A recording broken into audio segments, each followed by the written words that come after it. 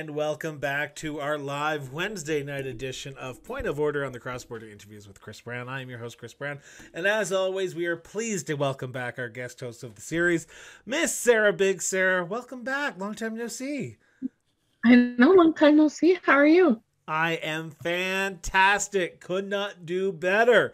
We have been off. We were off last week because it was Canada Day, and we just wanted to take a week off because we reset, refocus, and try to get back into the swing of things in July.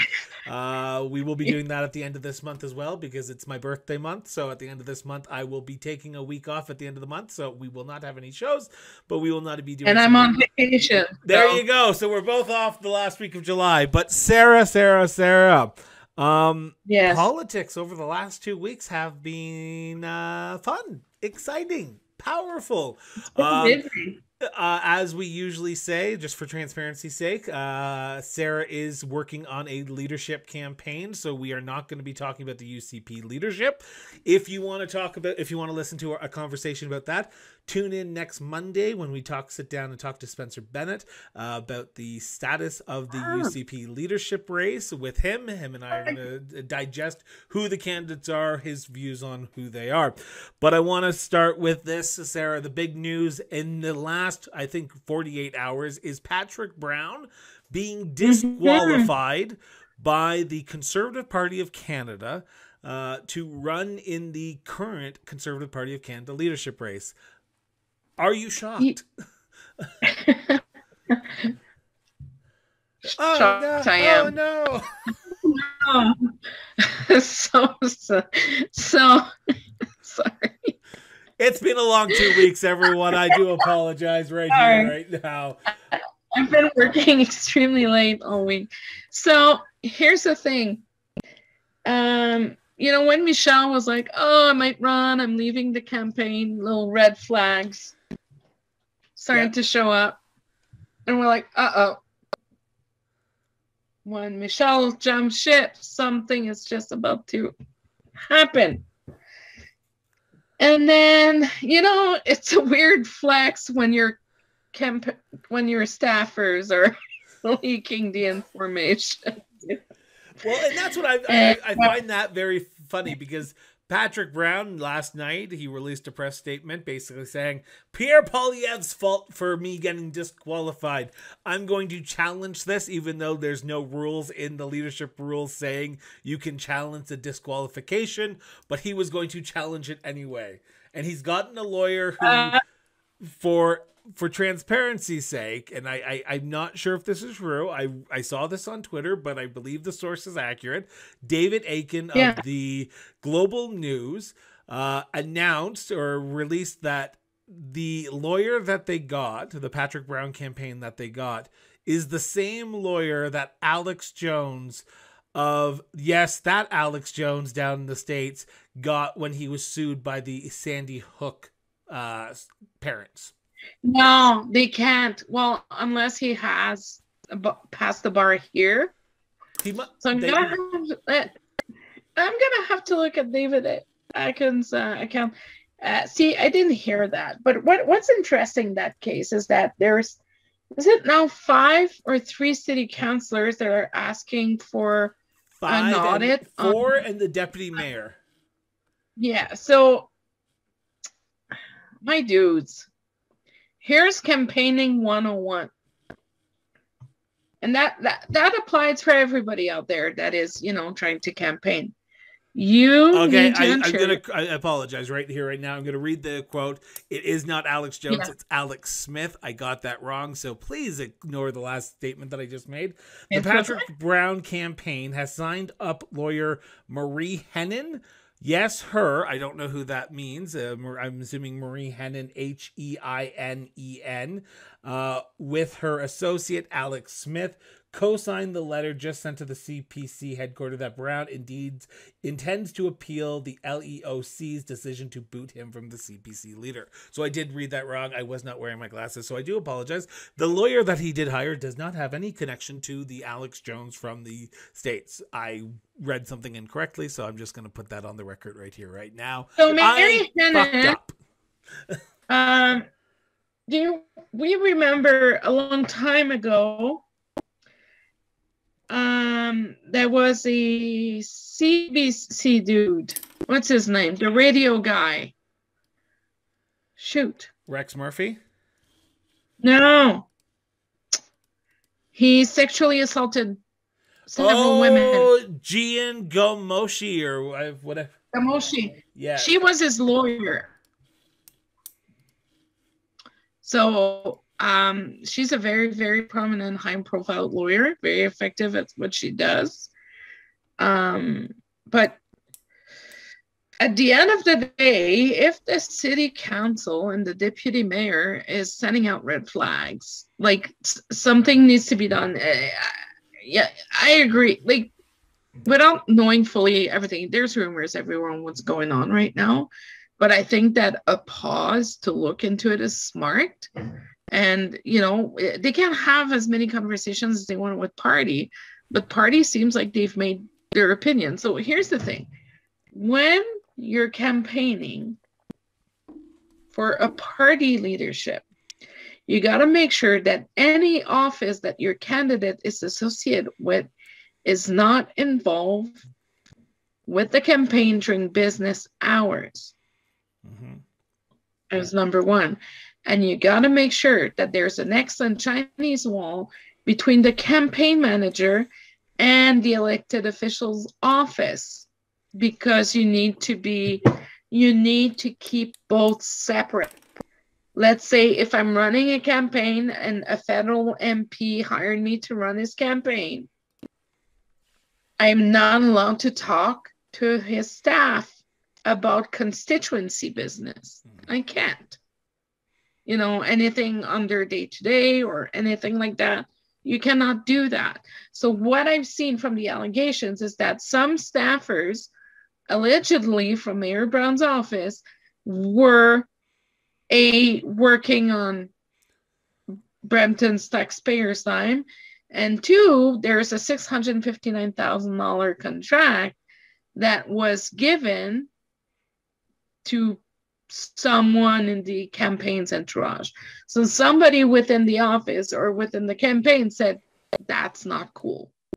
So I know a lot of people right now are going to be like, okay, this is related to the brethren, or this is related to this, and, you know, all the crazy dark stuff we're seeing on Twitter these days. I can't speak to that. At the same time, we still don't know what the actual allegations are, right? We have these rumors. The LEOC is saying we are not taking any media interview request, even though the president of the Conservative Party of Canada is plastered on every single outlet right now with CBC, CTV. I think he did an interview with Global. I'm not 100% sure, but I know he's been out there talking to, and he's been saying, no, it wasn't from Pierre's team. It was actually an internal issue that came up, and the internal people brought it forward to the Elections Canada finance people. And the CPC is saying, well, we're going to give it to the Elections Canada to investigate, but from now on, he is no longer a candidate for this leadership. So we don't know what the full allegation is. We don't know. And we hear rumors, and if Mr. Brown, we're going to see if he goes to court with that. We're going to see if there's going to be a gag order on it or not. Who knows? But again, we'll see. Like, maybe he could be successful. It might be a nothing burger, or the staffer really knows what they're doing. Is this the man who just can't catch a break? Or is this man so incompetent at his job?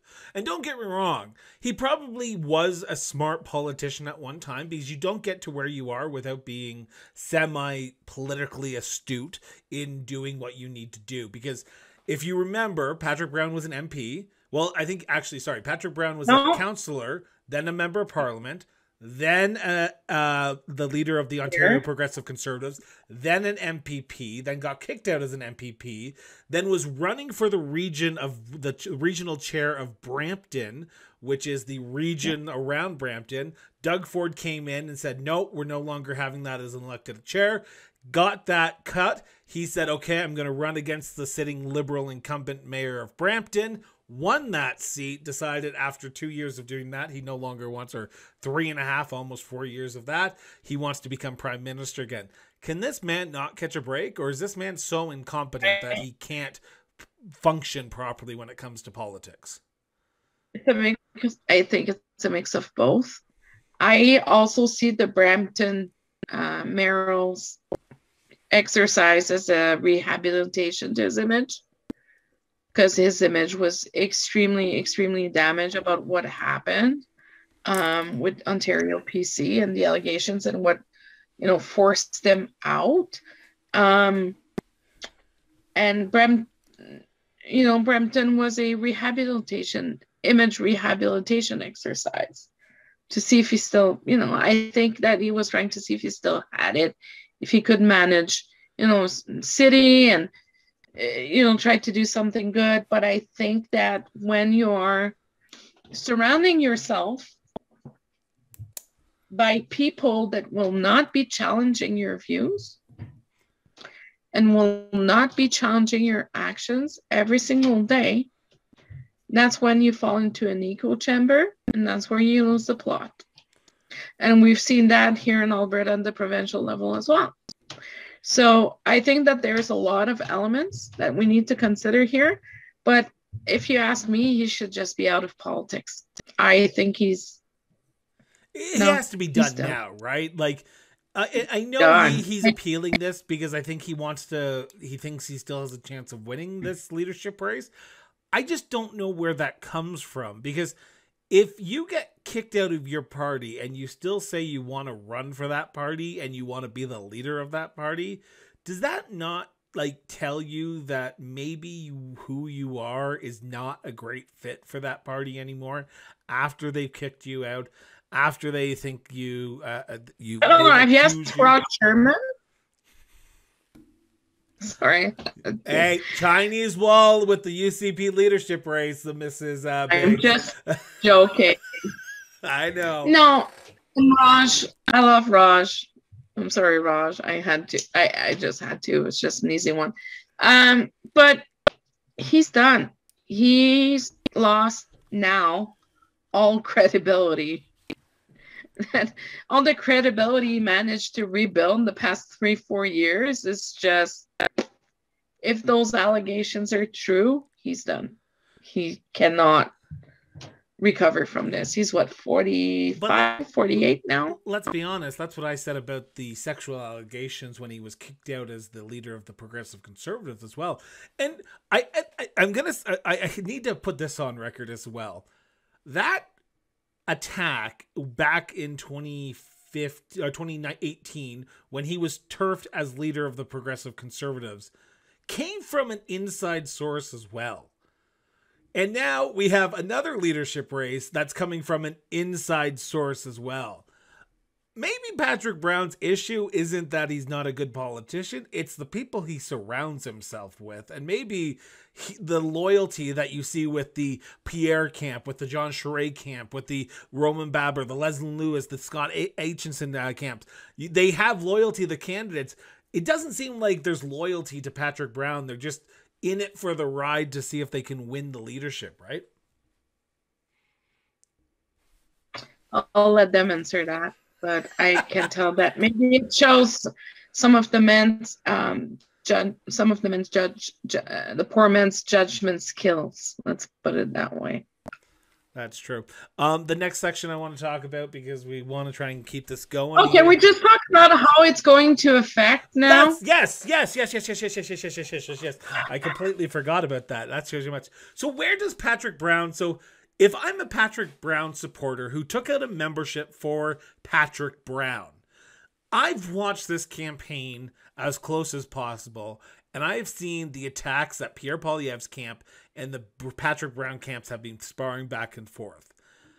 If I'm a Patrick Brown supporter today, do I go to Pierre Poilievre and say, okay, it's a foregone conclusion? Or am I looking at a Jean Charest, or am I looking at a Scott Aitchison from Parry Sound Muskoking, or am I looking at Leslie Lewis and Roman Baber? Am I looking at everyone but Pierre at this time? So we need to remember that it's one thing to elect a leader of a party, and to elect a leader in the prime minister seat, we need to consider electability. So who can win the 905, Eastern Ontario, Quebec, the Maritimes, some of Alberta, and some of BC? There's one dude that can do it. It's Jean Charest. He can be the consensus candidate. That's one thing. Pierre, we don't know. There's been, I'm sorry, pardon my French, when there's been that pissing match about who sold the most memberships. Oh no, I sold 350. Oh no, I with my numbers, I can win. And it's just been a match of who can pee the further away down the line and to try to hit the target. Like, it's just been so ludicrous between those two. Like, it was so childish. So Charest is coming up as the mature, experienced, calm candidate in the storm. Lewis, there's no electability here at national level. Baber's the same. Aitchison, love the guy, but he needs to raise his profile. He really does. At this point, he needs to elevate his profile and work on his brand. He's still young. So I think he needs to focus on that. Because if you remember, his video was like an F-150 commercial. That was the vibes that I was getting from. And I was like, as a conservative woman, I was like, shucks, yay. But, you know, I think that Charest is going to be the consensus candidate because the conservatives really need, it's one thing being angry at the government and doing a protest vote, but it's one thing voting someone in that could potentially damage or cause some harm to the situation that we're in. And I'm not alleging that Mr. Poilievre, but Mr. Poilievre's politics are a little, you know, it's more on the populist side. And he's been using, like I've said before, he's been using strong emotion-loaded words. He's been, name me 3 pillars of his platform. Pierre Poilievre's? Yeah. I'm going to take your freedom back. I really like a piece of lumber that's been reclaimed. And I like Bitcoin. He has no platform. But in honesty, I think his platform is, I want to stop mandates, give you back your freedom of your life. I don't know what that means. I'm not sure if that's a platform or just a saying that you can say and just hope for the best. And the last one, if I'm not mistaken, is scrap Bill C-11 with the Internet Broadcasting Act. Yeah. There's nothing. There's no substance. There's no plan for jobs.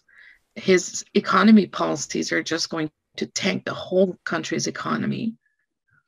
There's some, like Bitcoin, that's the biggest Ponzi scheme we've seen. Like, and why not give a little Timmy an NFT for his 50th birthday?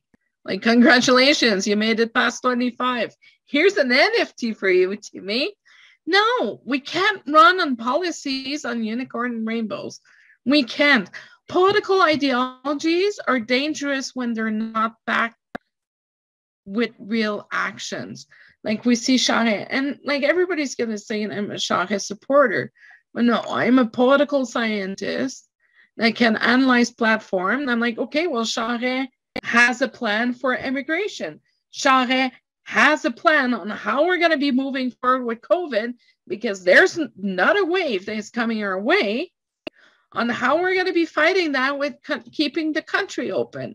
Charest is going to be investing in healthcare. Charest is going to be increasing health transfer. Charest is going to be doing a lot of things, but all we see is like, who did Poilievre walked with last week? The guy that walked James Top, the military gentleman who walked from Vancouver. The guy is set to appear in front of martial court with the army.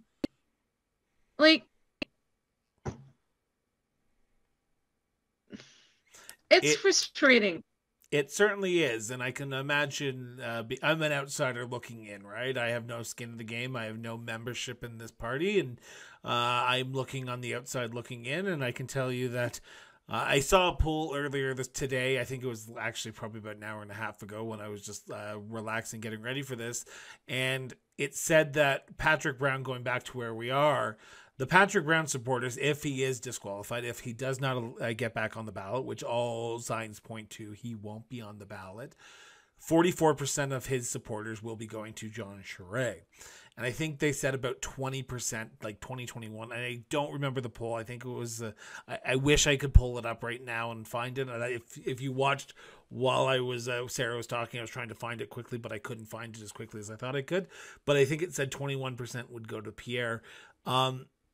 I gotta ask the question though, does Patrick Brown dropping out affect the end goal here?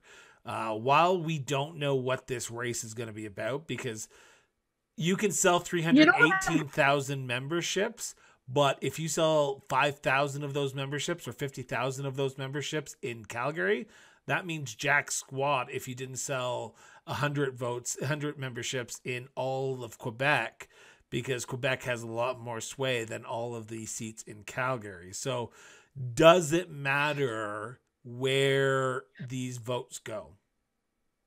I think it's going to, I'm hoping, and I'm sorry if I'm saying that right now, I'm hoping it's going to play in Charest's favor, because before the vote for the moderate, playing old blue PC kind of Mulroney style, was split between Charest and Brown. Now what I'm seeing is what I'm hoping is going to happen is that we're going to start seeing a shift of people being like, oh, fuck. Well, okay. One of the candidates gone now, so we really need to rally behind the other guy. So I'm hoping that even some, like, what I find it sad is that I'm sad for Mr. Aitchison, because his votes might be just going, people might be trying to vote strategically on that one. And I'm sure there's a lot of strategy talks happening in the background at the moment to try to do the math. But I think that if Charest said we're good to go, I think I'll take his word for it on this one. The other thing that I want to know, and this could be something that you're not able to talk about, but I want to talk about a little bit, is because I saw it come up earlier this morning. A political observer who used to work in the leader of the official opposition under Aaron O'Toole for the Conservative Party of Canada, said that Patrick Brown's name is still on the ballot. Yeah, it's still on the ballot. It's still going to be. So the exact same thing happened with O'Leary. So O'Leary dropped on a Sunday night at 1 a.m. Yeah. The ballots were already mailed. So what's going to happen for first tour? We're just going to scrap it. It's not going to count. You don't think so? So people need... No, they're not going to be... If he's disqualified, they're not going to be voting... Those votes will, it's like canceling your vote at this point, really. So do you think the party should, because while they're still stuffing envelopes, they still haven't mailed out all these, because they're still verifying people's addresses, I'm assuming. They're still ensuring, like, as someone who has watched this from the inside looking out a few times, I can imagine this is going to be a shit show of epic proportions when you send out 600,000 memberships, and 600,000 memberships have Patrick Brown's name on it. And people are wondering, well, I thought he was disqualified, and he has, but he's still an option. Like, does the CBC, the Conservative Party of Canada, just not have to say, fuck it, pardon my French, but we're going to stop this. We're going to reprint all these new ballots, because we want to make sure this is a transparent, but also a above board leadership race, because right now, if you send up 600,000 memberships and it has someone's name on it who's not a candidate, this far out from the leadership race or election, should you not be getting Sorry, ready to do I'm looking for numbers here from the 2017 when Scheer got elected. So I was on the O'Leary camp that year. And what happened, that there's still people that voted for O'Leary on the first ballot. I think it was 1 or 2%. Because maybe he 3 came in and endorsed Maxime Bernier, right? Yeah. Yeah. I can't talk about the endorsement itself. No, but he endorsed Maxine like the day after he dropped out, right? Yeah. So there's like right now they're scrambling. My guess is that Brown's not going to be winning this. I don't think there's so much. We're living in a very unstable political climate right now, where there's a lot of things happening in the background, a lot of things that people are not aware of. There's a lot of players that people never hear from. If I tell you a name, you won't even know who the dude is. There's a lot of political actors in the background pulling the puppet strings right now. So what's going to be interesting to see is that if Brown is going to be like, you know what, we're going to go. I think there's a lot of dudes doing math tonight to try to figure out what's going to happen. And then we might see an endorsement later this week or next week. Do you think so? Is it guaranteed? I know that Brown and Charest have a good relationship. Well, we all know that picture of Patrick Brown in his college dorm room with all the John Charest signs. We all saw that the moment, like both men announced their leadership. So I can imagine there's some talks going on behind the scenes right now. Yeah, there's. I would say that there's a lot of people scrambling to try to figure out what to do. My last question on this, and this is the one that I've been thinking about all day, is what's stopping Patrick Brown from saying, you know what, I sold 115,000 or 150,000 memberships for you, and now you have the balls to turn around and kick me out? Don't use those names. I know you can't because they signed up through the Conservative Party of Canada, but what's stopping him from sending an email to every one of those 150,000 saying, don't vote? They screwed us over. They don't want to have a democracy. Like, is that his game plan? Or should he be looking at John Charest or Scott and going, okay, for the safety of my own career in politics, because I want to run for MP once again, I need to start throwing my hat behind one of these candidates right now before I look like a sore loser? I think it would not be fair to the progressives, the long-time serving conservatives, for him to say such a thing. It would be extremely irresponsible, because let's not forget that Mr. Poilievre is appealing to a very, very loud minority. And we don't really have the numbers on who sold what. The campaigns are shooting numbers, but who do you believe? Who you don't? You never know. Sorry. It's been a long day. So it would not do any favor to the democratic system. Yeah, it sucks. It's like if I would be like, oh, hey, I'm going to be running for the Liberal Party of Alberta. I submit my vet. I sell 10,000 memberships. Then they're like, nah, you're not good enough for us. I take my ball and I go home. That's what you do. That's what a good soldier does, right? That's what a good soldier does. And it is all within Brown's best interest to play the good soldier on that one. Yeah.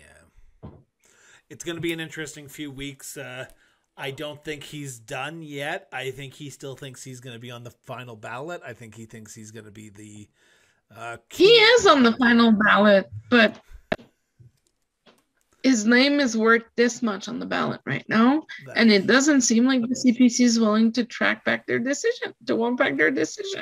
That's true. And let's not forget, the CPC has a lot of money, so you can go in court as much as you want when the CPC has a lot of money. Yeah, we'll see what happens. We will see what happens, and we'll go from there.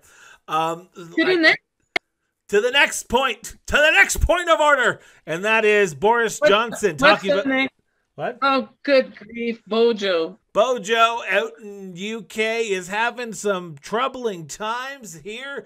Looking at it from an Albertan's perspective, it looks like a field day compared to what we had going on for the last year and a half to where we are now.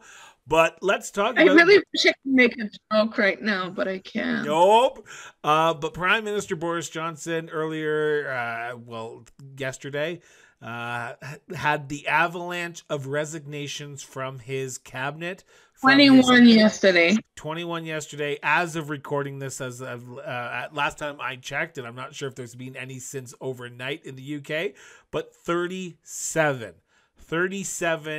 cabinet ministers, parliamentary assistants, trade convoys, backbenchers have said, we have no faith in the government, we're resigning from our positions, and they're going away, and they're going to sit as the backbenchers. This comes literally a week and a half, almost 2 weeks, from the last time that the Boris Johnson was under a leadership review, which he won with 60% of the vote, less than Elizabeth May. I will put it out there that he won with less than Elizabeth May. Boris Johnson is looking like a defeated prime minister. What's your thoughts on what's happening in the UK? I know it's not Canada, and I know we like to try and stay municipally, or Canadian, but it's fun. Boris, what's going on there is quite interesting in my opinion. It's in those moments where I would wish that Queen Elizabeth would really get involved in government's business. So Bojo, if you remember, back in 2018 with Brexit, I was going to say Wexit, but it's Brexit, threatened, so he had like 18 members resigning or something like that. So he threatened to call a snap on them if they were not aligning with the party line or his party line. So what we're seeing now is that he's probably trying to pull a 2018 again. But what could, in theory, happen, because we are with the Westminster Parliament and the Queen is head of state. Yep. So if Bojo says, fuck you guys. Sorry, I shouldn't swear. Sorry to my boss. Sorry, I swore. Hey, I won't say anything. Don't tell. He could go to the Queen and be, Your Majesty, I wish to dissolve the Parliament. And the Queen could say, you know what? No, you ain't. Nope. I'm forcing you back in the house. And you need to face the consequences. So, I really wish, because, Queen Elizabeth's 96 now. I really wish she was my grandma, by the way. I love that woman to death. Charles, not so much. You and I both. God, long live the Queen. I love this. She's a queen. She's she did some stuff was shady, but she's a remarkable woman. I will say, I really wish who hasn't done things shady? We're in politics. Everything's shady. But she worked extremely hard. She really devoted her life to service. She served during World War II. Anyways, she's seen how many prime ministers? Like 25. I really wish, and that would be a once in a lifetime moment if you think about it. That would be the first time for over 100 years where a sitting monarch would be like, no, you know what? Nuh-uh. I'm not giving you that one. Go back and deal with your issues. Yeah. And I really wish, because let's be honest. She's 96 years old. She doesn't have another 20 years to go. Right? Well, unless she lives as long as her mother did. Well, you know, they have good genes in the family, but, you know, we'll see what happens. But so I just did a quick tally. Sorry, I do want to interrupt. I said 41 had resigned. As of right now, 44 have resigned, and as of this last 25 minutes, about 40 minutes ago, done. Boris Johnson just kicked out Michael Gove, who Michael Gove ran against Boris Johnson for the leadership in 2017 after Theresa May stepped down.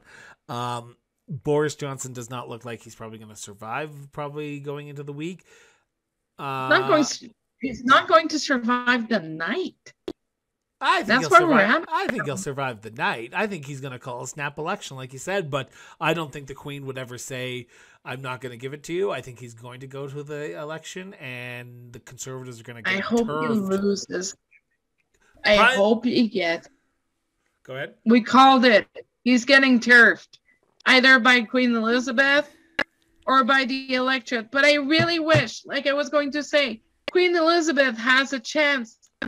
She won't listen to us. But here's what I have to say. I really hope that she goes with a bang and that she does what is needed to be done, because the monarch role is more, it's performative, it's ceremonial, it's, you know, but she has a duty to intervene if she feels like the country, or she can give very strong worded advice. Yeah. And she has done that in the past. It's her constitutional, well, they don't have a constitution, so Westminster says she should be doing something. Let's just, I hope she does something. It's going to be interesting to see what. I think we're probably going to an election in the UK. It's going to be an interesting few months. I think you're probably going to see an election. Another election. Exactly. Hey, Israel's going to one in November. Everyone loves elections in this goddamn world. I'm tired. I am too, but it's always fun. Boris Johnson is probably going to be walking and taking a long walk in the snow tonight, to quote our famous Prime Minister Pierre Trudeau on the eve of his resignation. But I will say this, Boris Johnson, if you have any comeuppance or any issue, just go away. You're hurting the United Kingdom more than you're helping, because if you're looking at what's going on in the UK, the longer the Conservative Party starts infighting, the longer the Conservative Party doesn't have a strong Prime Minister at the top of the helm, Scotland is heading to be an independent country by the end of next year. So the longer Boris Johnson stays on, the quicker Scotland becomes a independent nation, in my humble opinion. Yeah. So we'll see what's going to happen. So we are almost at our half-hour mark, and almost at our hour mark. I have one last topic to talk about, and that is the close to home.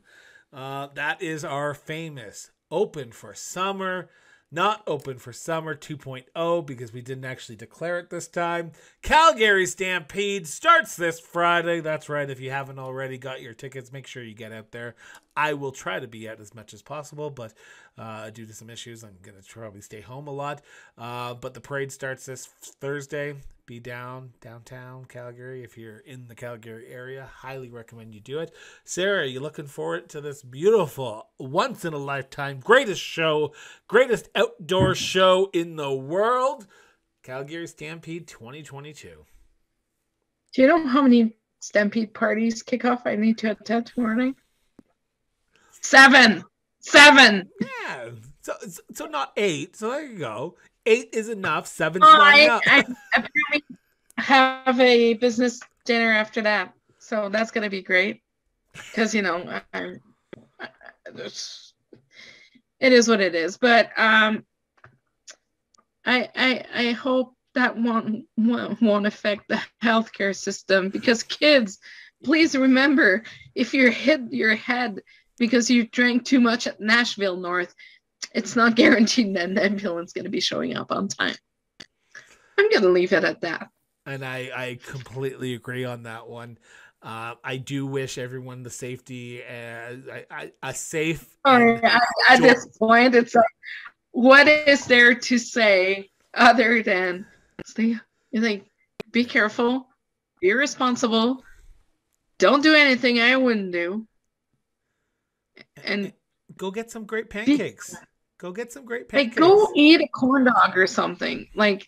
Not the time to fracture your skull at Nashville North this year, guys. Not this time to have a drug overdose, alcohol poisoning, or name it. Carry a Narcan kit if you can, because that will help. Yeah. Because there's going to be resources on site, but this year is the year to be responsible. We're living the land of personal responsibility. Yep. This year is the time to be responsible. I agree. Let's leave it at. I will leave it at that. I will say this for my last outing, though. Be sure to get out and just enjoy this nice weather. We are expected to get some nicer weather over the next few days. We have been getting rain here in the Cowboy City. So please enjoy yourself, but please be safe. And if you don't feel like you're safe, go home, reach out, call someone that you can rely on, because we want everyone to enjoy their festivities this year. And please, Absolutely. for the love of God, I'm going to say this with respect and some notoriety. If you're an asshole who's about to go roofie someone during the Stampede and take advantage of them, don't even fucking go to Stampede this year. You have no right to be there, and you should be freaking just slapped across the face. There's my last rant on that. With that, Sarah, thank you so much for doing this. I always leave on a positive note on these shows, eh? You will see me at the grounds, or, traveling from one party to the other tomorrow night. I'll be party hopping tomorrow night. Well, we look forward to it. I will look forward to seeing the reports from the non-named campaign that we're not talking about right now. Can you imagine? I've been here 16 years this week. Yeah. It'll be 16 years in Alberta. I do not own cowboy boots. I do not own a cowboy hat. And I need to buy little House on the Prairie themed dresses tomorrow to try to fit. Is there a special shout out you want to do to some local stores who might have some great Western wear? Hey, people, please call me, because this girl here is always dressed with Madame Premier stuff. Sorry, I'm going to do shameless. I love Sarah's stuff. Or Sophie Grace. That's what I'm wearing. I'm wearing 2 local businesses pretty much all the time. Sophie Grace and Madame Premier. It's all I'm wearing. Or House of Costco when I'm on mommy duty. That's better than me. It's the House of Amazon Basic and Old Navy.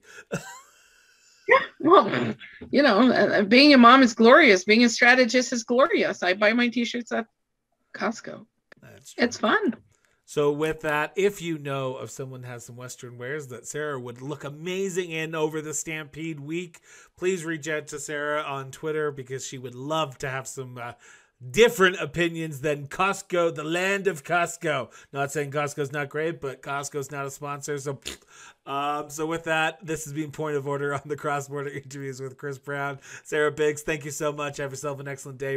And remember, everyone, get out from behind social media and go have a conversation with somebody. It does make our society better. Talk to you later.